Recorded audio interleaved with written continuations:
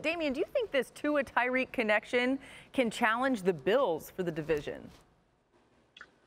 Laura, I think they got a lot of work to do. I think the Bills are the class of the AFC East. I mean, you're talking about last year in their two matchups where point differential of 50. 50 was the point differential in those two matchups going up against the Buffalo Bills. So that's a large margin that has to be has to be closed. But I like the weapons that they have.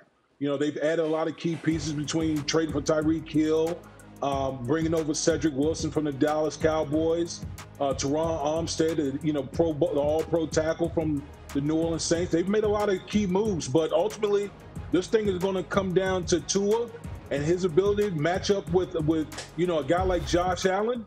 That's a huge difference. So, Bills, in my opinion, are the class of the division. Look, I think when we're talking about Tyreek Hill and we're talking about Tua Tagovailoa, I think something's important here to remember.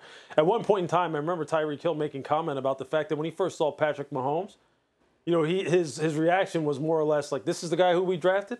This is going to be the guy who's going to be the guy who's going to lead us into the future and become the Patrick Mahomes that he is now." So I think what I'm getting at is this. This is a guy who really kind of tells it like it is. Love or hate Tyreek Hill, and a lot of people hate him, a lot of people love him. He's one of those guys that will tell you exactly how he sees it. And he obviously said, look, everyone else that he was obviously listening to was saying, look, Tua's one of those guys who has like this pop gun noodle arm. All he can do is run RPOs and throw slants and hitches and rocket screens and bubble screens and tunnel screens. He can't throw the football down the field. And obviously what he's telling you is he was believing some of that before he got there. And now maybe the tide is turning a little bit, which we all know that unjustifiably many people get on Tua in such a way that is just not valid and just not warranted. I think this is going to be an interesting thing to watch and see how this all plays out with all the weaponry that he has surrounding him now, without a doubt.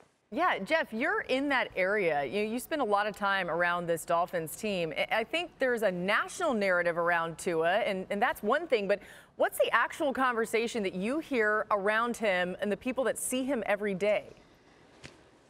Well, that's a really good point, and I could understand why Tyreek would maybe not expect Tua to look as good as he did in practice, because generally when you get in this area, you see people who watch Tua on a regular basis are the most ardent supporters of him.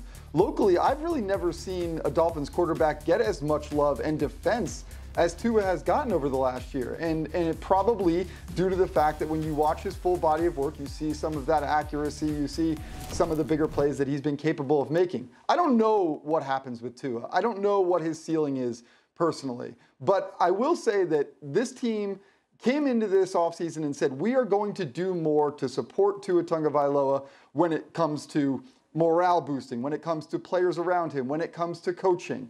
All of those things have been put into place, and ultimately you see Tyreek say, hey, my expectations have been reset, and I think maybe the rest of us would be wise to do the same. Yeah, it's worth remembering that the Dolphins took what was perceived to be a risk at the time to draft Tua number 5 overall, where they did because of the significant hip injury. It was amazing that he could even walk again. He goes out there, has his rookie season. He's had to get back into the zone of actually playing football. It hasn't been consistent from who was calling the plays.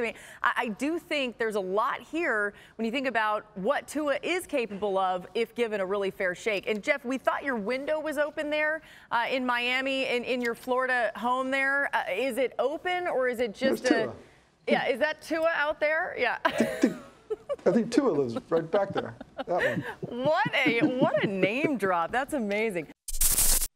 Thanks for watching ESPN on YouTube. For live streaming, sports, and premium content, subscribe to ESPN+.